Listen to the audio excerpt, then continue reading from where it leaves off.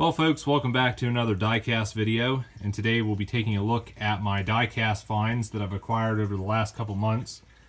These are pretty much just Matchbox and Hot Wheels, but I purchased these from several different retailers over the last couple months, and depending on where you went, the price could be anywhere from 98 cents to I believe $1.30.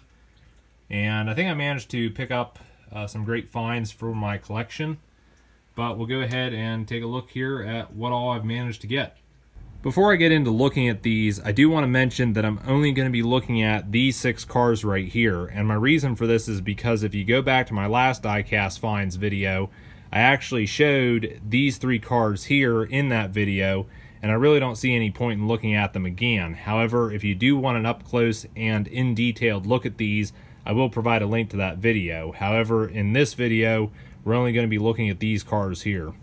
The first one we'll look at is this 2016 Toyota Tacoma by Matchbox. And when I first saw this truck, I really liked the look of it.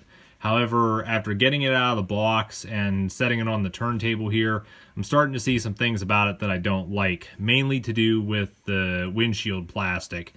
Because if you look here, you can see it's just completely blacked out.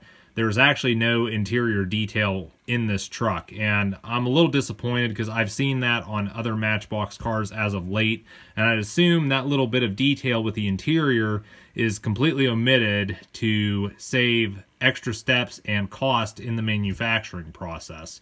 Now, while that may be a money saver for the company, it's definitely not something that I myself am impressed with, and I do feel it does take away from the look of this truck a little bit. But there are some things about this that I do like. First off would be the paintwork. I like the BF Goodrich logo right there. Also like the stripes on the truck. Some people might not care for those, but I think they look pretty good. And of course the white is also very nice. I do like these wheels. These are one of my favorite Matchbox wheels that are out there, and I think they give this truck a really good look. And another thing with this is it has the tent on the back, which personally I don't care for, but it is removable, and you can just have the open pickup bed. A little disappointing you got these holes in the wheel wells now, but the fact that this little tent detail can be removed is positive in the case that you don't want it like I do. So me personally, I'd be happy with just having the truck as you see it right here, and I actually think this would look pretty cool for like a tire shop or something, you know, possibly a delivery or a service truck. The next one is this 1955 Chevy Bel Air, and what really drew my attention to this car was the metallic cherry red paint job on this. I just really like the look of that, and unfortunately that's about the only positive thing I can say about this car, because when it comes to other aspects of it, such as the interior detail and the wheels and these Hot Wheels logos on the doors, I'm just not a fan. And my plan is to actually tear this car down, replace the wheels, get rid of the Hot Wheels logos, and repaint the interior to make it look more fitting for what I want in my 1/64 scale collection. And I should also mention, I do like the trim detail we have on the side of the car. I don't think that's bad at all. Plus, we do have some of the Bel Air, logos and such on the side, and we also got the one on the front of the hood here. But, again, the main focus for me was definitely this metallic red paint job. And I wish I could say more about this car, but the way it sits right now, there's not a whole lot I can say about it. Continuing on with the 1950s Chevy theme, we have what I believe is a 1950s Chevy pickup truck. Now, I'm not exactly sure on the year because all it says on the box is La Traca, so your guess is as good as mine.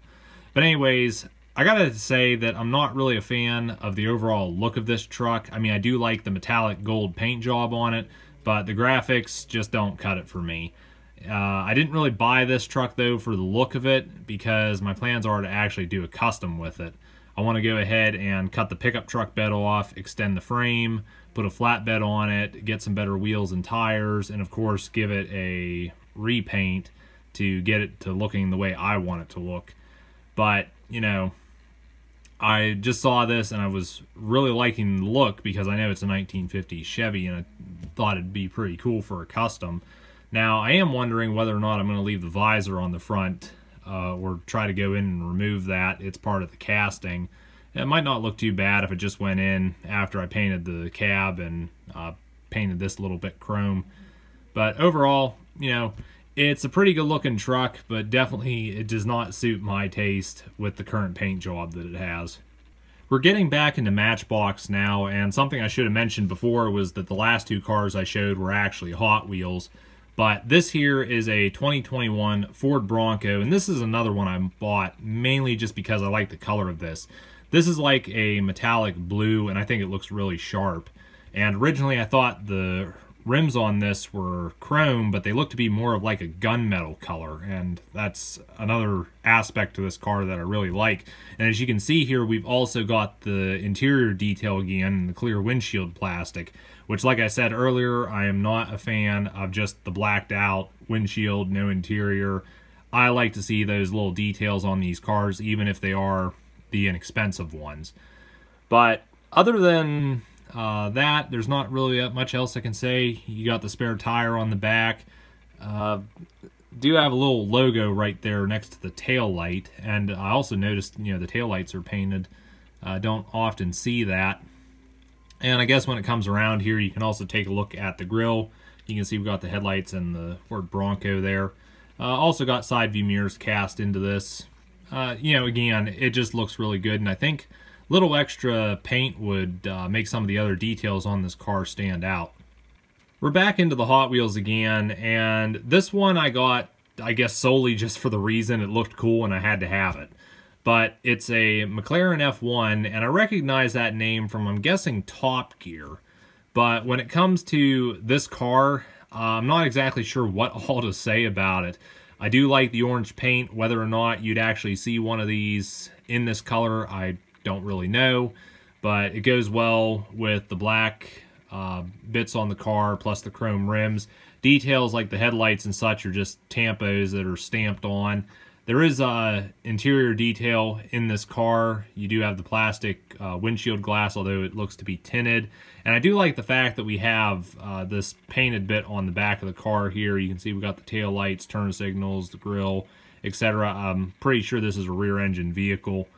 But I don't know, there's not a whole lot else I can say about this. I'm not too crash hot on these sports cars.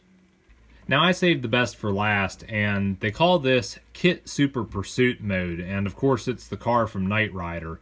Now, unfortunately, I don't know a whole lot about the Knight Rider series. I mean, I've seen a few episodes. I definitely know some details about Kit, but as to all the little details about the Knight Rider series, I couldn't tell you because, I don't know, probably spent too much time watching Adam 12.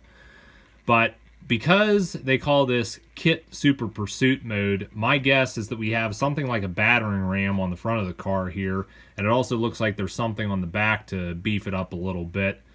You can also see that we've got the open interior of the car. There is some details in there, which I do like.